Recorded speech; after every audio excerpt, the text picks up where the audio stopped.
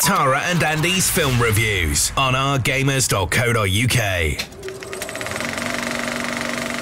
Hello everyone, it's me Andy Baines. And that's Tara Malik. Oh! And we're doing a film review. Get out of here. Well, you've missed with the last couple intros. Dare you? But this is an important film. It means a lot to me. I'm so excited to do this film review, and how dare you take the lead? Never mind, it's fine, I'm over it. Okay, so today's lovely film review for you lovely people is the second Mamma Mia film. So Mamma Mia, Here We Go Again, or as Andy likes to call it, Mamma Mia. They went there again. But better. I didn't write that, but okay. Oh, they did. It was better. I agree. Way it was better. I mean, if you're a fan of the first one... Spoiler for the review. We prefer this one over the second one.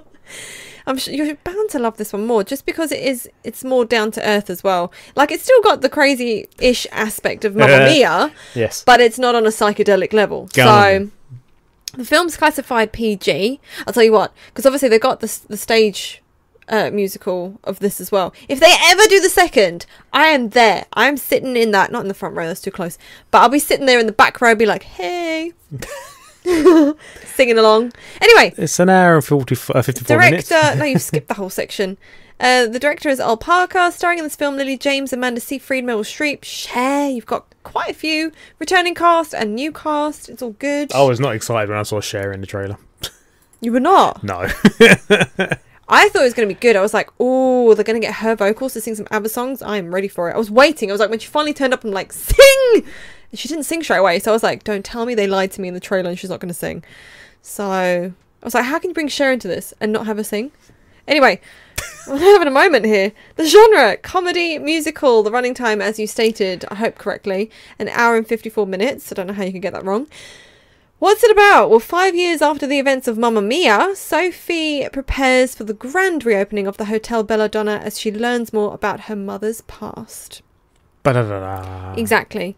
So, story, fantastic. I enjoyed it far more than the first. Great story. I loved it. I agree with that. Oh, I absolutely loved it. I made the same notes and I said the same stuff as well. It's definitely, as you say, it's more down to earth, a bit more grounded. Yeah. But still enjoyable. It's still got the energy, but it's better. It's more, it's not as silly, cheesy as the first. Like, there's bits in the first and it's just like, why? Yeah. Like, why? It just didn't work for me. It's a good one. Like, Mamma Mia is good, don't get me wrong, but I felt like it was just let down a bit by certain things. This is an okay film to go out to see, and I definitely recommend seeing the first one beforehand. Oh, you will definitely appreciate the second one more after seeing the first one. I would say definitely see the first one. They did some good jobs of linking it back and forth. This is obviously the prequel to it, so it's more serious, it's more proper story, it's meaningful, but still with that flair and that style. Just, I think, a better balance this time with even the musical aspect of it. Like, I don't know, it worked better. I can't explain what it is, but I just feel like as a whole, as a musical, it just worked a lot better. It was just a bit grounded. The songs really did match everything this time. Yeah, exactly. They made a bit more effort with this one. So, and I'm a musical fan. Like, I do love my musicals, so don't get me wrong. Super enjoyable, beautifully done. Now, there are some people, I've spoken to some, and people probably think, okay, this is a prequel, so you'll get the setup at the start where it's the current day, and then it will go back in time, and the whole film will pretty much be back in the past. It's not like that. It is back and forth, because there's still a lot of current stuff in the current day that's important, and the relation of it all. So if you're the kind of person who would prefer it to all be set in the past, just be prepared that it's not like that. I wouldn't class this as a prequel as such. It is based... you're learning about the past. You're learning about Donna, young Donna. Oh, I love Lily James is just amazing. She's so perfect for it. That's not even in cast and characters yet, but I love her, and her voice is just amazing. But anyway, but yeah, it is, because it's always like relating to Amanda's character, so Sophie, obviously. So it is a back and forth thing. So just be ready for it and don't hate it. Because there was someone who just really wasn't happy, and I was like, why? And it's like, because it wasn't all in the past. And I'm like, ugh. I'm curious who that was. Just go. Keep going. It wasn't my mum. Before you think it was my mum, it wasn't my mum.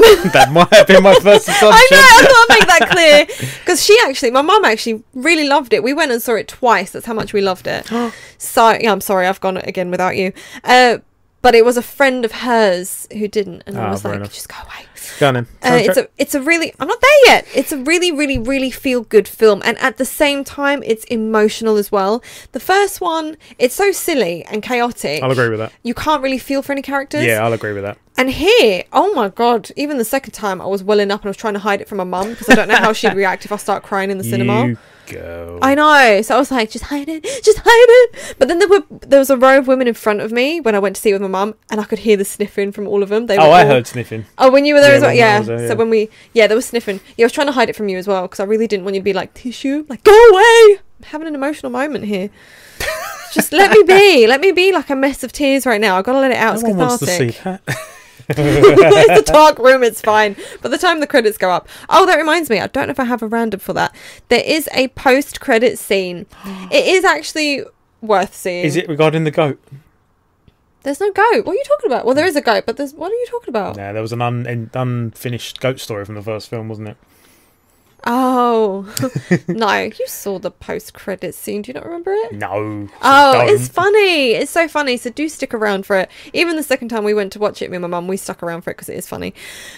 That's all I got for story. I'm trying to slow down a bit here because I got so excited. Soundtrack. Well, obviously, it's a great soundtrack. I love You've ABBA. Literally just read the first line on my soundtrack notes. Oh, did you? You got it obviously. You got obviously as well. There you go. Obviously, a great soundtrack. No way, Jinx! Same line. Oh my gosh. From the start, as expected. Oh, I love it. I did make a note that it. Possibly too long / slow song scenes sometimes. Some of them did seem to drag on a little bit. The pacing wasn't perfect through this film. I'm trying to think what films you're talking about. I loved it. Mamma Mia, the second one. What are you talking about? No, hold on. What films might you? There were. I think there were a couple of new ones in there. Do you mean what songs am I talking about? Yeah. I can't remember. You said films. Let's go. Oh, sorry. What songs? I'm trying to think what songs you're talking about. But no, I disagree with you completely and strongly on that one. I think everything. That's right, you're allowed to. No, that's fine. Yeah, that's why I'm saying it. I respect your opinion. However, it's wrong. And no, I think it was all spaced out quite nicely. And some of it was quite short, where you'd want a bit more of the song and it wasn't there. But anyway. I was just thinking, I'm the one that edits this. I might change it to say, I your opinion. I like it. Or something like that. No, it's going to sound really robotic because it won't be flowing. Okay, cast. Oh, unless you got anything else to add to your inappropriate point about cast and characters. Not all of them were great singers, as we know from the first one. You know, some of them just are a bit tone deaf. I am so going to slap you with my notepad in a second. But I don't know what film you went to see. Glad I didn't take you a second time. Sorry. Say your piece. No. He's throwing his name. I'm done. Love the cast. Spot on. Brilliant to see young Donna's story. They were all brilliant, to be honest. Vocals were a lot stronger compared to the first, which is better. You can enjoy the songs more. Are you tone deaf, Mr. Baines? I'll agree with that. I'll agree it was better than the first one. Yeah, the vocals were a lot stronger. Definitely. Yeah, a lot stronger. Who? I'm trying to remember now. I'm trying to think who you said couldn't sing. They specifically picked people who could sing this time. That's the thing. Maybe I'm still thinking of the bad. I don't know. Yeah, it was. Pierce Brosnan. Well, maybe you're thinking of like from the first film. The end scene where the credits start rolling, because it's the one where they're just all having fun and you've got the young and the old all mixed in. Also, obviously, they can't sing. Before I threw my notes away, I do have another one. That is that the younger cast were perfectly cast. Oh my gosh, they were. They were spot on. Even my mum said that. Acting and looking and everything. They were fine. Yeah. They were spot on. And the younger version of of the older actors that we know. Apparently, they obviously did a lot of like research and stuff to make sure they get it good, but. They really did. Yep. They really did. And they're all lovable in their own hats way. Off to the casting on that. And awkward. A certain younger character was so awkward. I think you know who I'm talking about. Yeah. Oh, gosh. Although he's pretty awkward in real life as well. Only in the adult version as well. So. I know, right? Colin Firth. So, I know. And I think... Don't change, though. Don't. Please don't. Just carry on. It's amazing. So, that is that. Yeah. And both enjoyed it, I think. Fantastic. I really love it. I'm like an 8, maybe even a 9, to be honest, for this film. Well, I'm on a 7/8. Okay. The rating has got 7.2. I'm a little bit surprised. It's probably people like you who think that they can't sing. Well, no, number one, ABBA musicals and stories like this. Someone we spoke to. For everyone. Yeah, exactly. There's someone we spoke to. For me, I'm like, how can you not love ABBA? That's just me. I'm like, I grew up with it. I think everyone kind of grows up with it. How can you not know? I know that song, "Want the Loo." I mean, everyone knows that one. I want the loo. But then we did speak to someone who's probably not too much younger than myself, and he was just fully against ABBA. And I was like, oh gosh, how can you? Okay, don't go see this film. This is not going to be you then, because the film is full of ABBA. So is it the same guy that wasn't too excited to see Alpha? Yep. Oh, okay. Well, I guess that was a good guess. Yeah. So you know who you are. 7.2, you say? 7.2. And you're doing at least an 8, maybe 9. Yeah, and I'm doing at least a 7, maybe an 8. I think that's. It's a fair thing, yeah. It's a fair thing to say. I'm expecting you to say that sort of rating anyway. I did expect me to go a bit higher than you, just because like I'm a lover of this sort of stuff. You know, this is I also enjoy right up my alley. Pardon? I also enjoy it. Oh, I know you do. In your own way. Bye for now.